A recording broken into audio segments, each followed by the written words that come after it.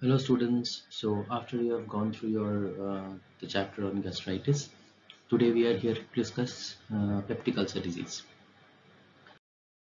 So starting with the epidemiology, peptic ulcers are present in around 4% of the population, and these are the data from 2015. You see that around 87.4 million people worldwide you get new ulcers, and about 10% of people develop a peptic ulcer at some point in their life. The first description of a perforated peptic ulcer was in 1670, way back in 1670 in Princess Henrietta of England. Now, how do you define peptic ulcer? Now, this is important. By definition, it is a circumscribed ulceration of the gastrointestinal mucosa occurring in areas exposed to acid and pepsin and most often caused by Helicobacter pylori infection. This was the definition put forward by Uphold and Graham in 2003. Now here you must remember one thing, that this lesion must breach the muscularis mucosa. Now if you remember the layers of the mucosa, the first layer in the mucosa is the epithelium, followed by the lamina propria and then the muscularis mucosa.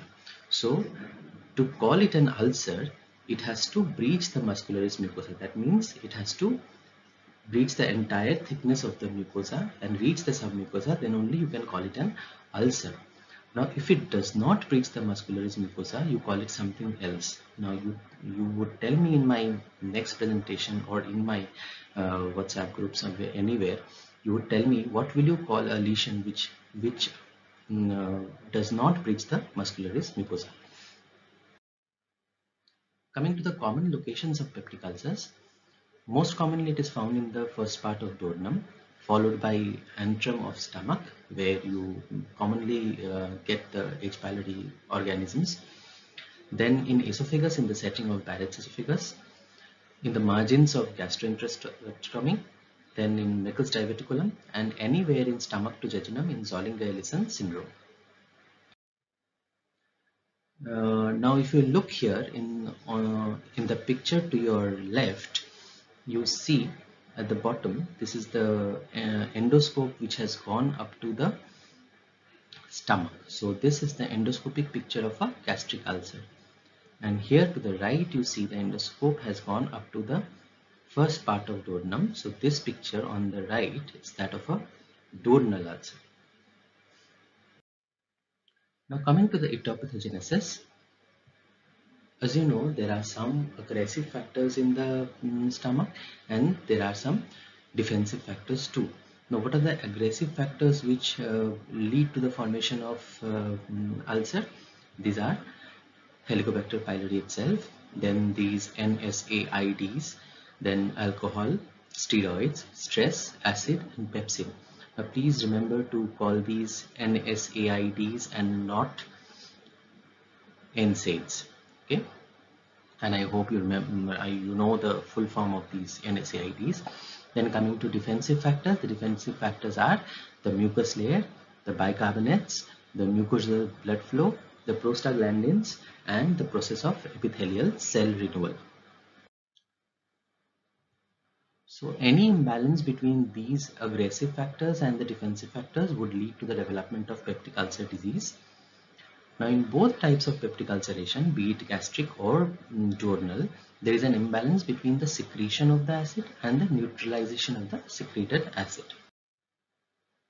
Now, this picture is from your book Robbins, where you see the damaging forces like gastric acidity, peptic enzymes, and these are the defensive forces, as I have already told you. Now, wherever there is increase in the damaging forces or there is some impairment of the defensive forces, there is formation of this ulceration. Now this is a very interesting picture and one of my favorites, where you see that how Helicobacter pylori causes the damage. You see, as I have told you in my previous PPT on gastritis, that Helicobacter pylori generally infests the mucus layer of the epithelium. Now here the organism will come and it will elaborate the enzyme urease. Now urease would split urea. It will actually hydrolyze urea and it will form carbon dioxide and ammonia. Now where will this urea come from? It will come from your food that you are taking in.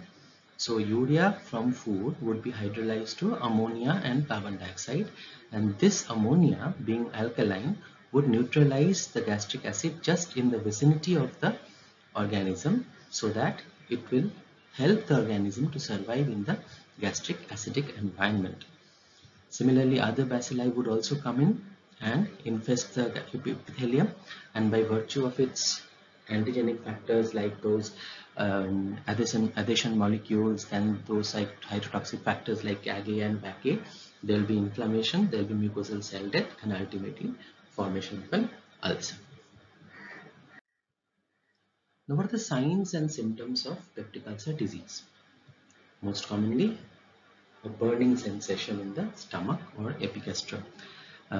Very common in Bengalis, they complain of pet chala, so that is very common, and followed by vomiting, blood in the vomitus, which is also called hematemesis, and a bloated abdomen, a feeling of fullness in the abdomen. So the most common symptom would be burning or aching epigastric pain in the stomach, followed by nausea, vomiting, hematemesis, bloated abdomen, belching, burping, and dyspepsia. I hope you all know what dyspepsia is. If not, let me know in the WhatsApp. Now coming to the morphology of peptic ulcers.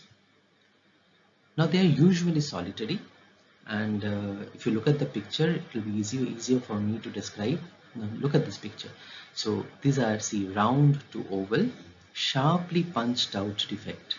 Now look at the base of the ulcer is smooth and clean, and a blood vessel, I do not know whether you can appreciate, there's a small blood vessel here which may be evident, and these are the gastric rugal folds. You can see the gastric rugal folds which can be traced up to the margin of the ulcer. Now why is this gross morphology important?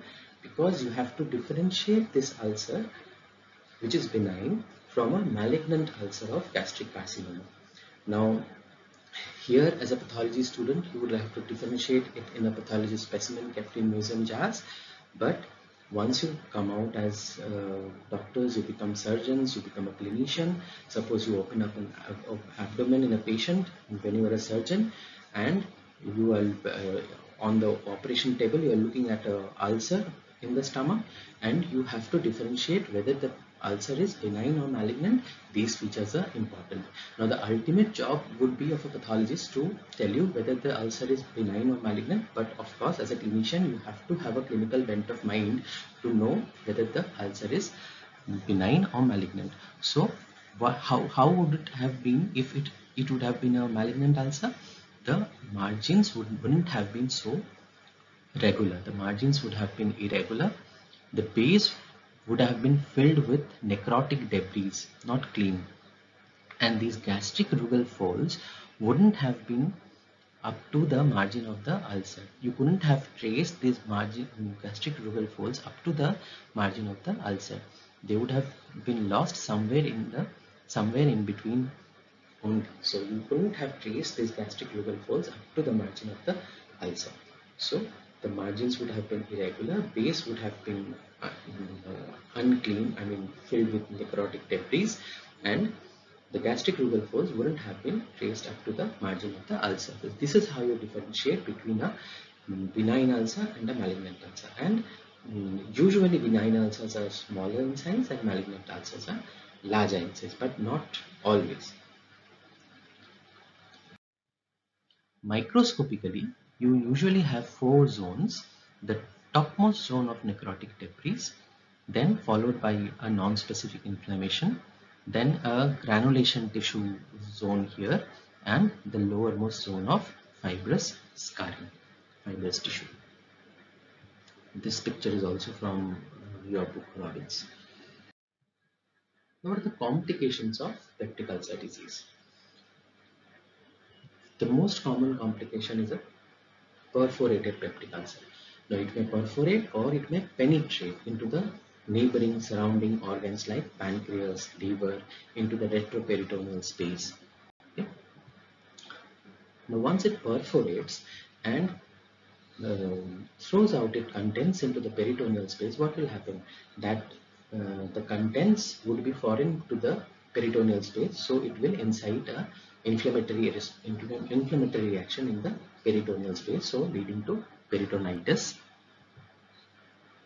If the ulcer persists for a very long time, it would lead to fibrous tissue formation, scarring, and ultimately constriction of the bowel, leading to bowel obstruction, gastric outflow obstruction, and pyloric stenosis also. Bleeding can occur in 25 to 35% of the cases, and it also accounts for 25% of the mortalities. And finally, it may also lead to malignancies, most commonly gastric adenocarcinoma. How would you diagnose? Now, diagnosis is mainly through upper GI endoscopy, as you commonly call it, or you also call it in a medical term, it is esophagogastroduodenoscopy, because the scope, it enters the esophagus, passes through the stomach, and enters the first part of duodenum. So that is why it is called esophagogastroduodenoscopy. So that is upper GI endoscopy. That is how you look into the whole tract up to the first part of duodenum to look for any presence of any ulcer. And then you do all the tests for Helicobacter pylori that I have already mentioned in my previous PPT. Now, usually, if you are sure on endoscopy that the ulcer is benign, you usually do not do a biopsy, or you just give a treatment for Helicobacter pylori and see whether the patient is responding to the treatment. And if the patient responds, if the ulcer heals, that means it was a benign ulcer, and you do not do a biopsy. But suppose you treat the patient and the patient is not responding to treatment, or if the endoscopic appearance is suspicious, then probably you take a biopsy from the ulcer and do a histopathology. So that can be a third tool for diagnosis, but not always. So that was all regarding peptic ulcer disease. Now what I would want you to do is, there are some specific differences clinically between a gastric ulcer and a duodenal ulcer, because peptic ulcer disease consists of mainly these two ulcers, gastric ulcer and a duodenal ulcer.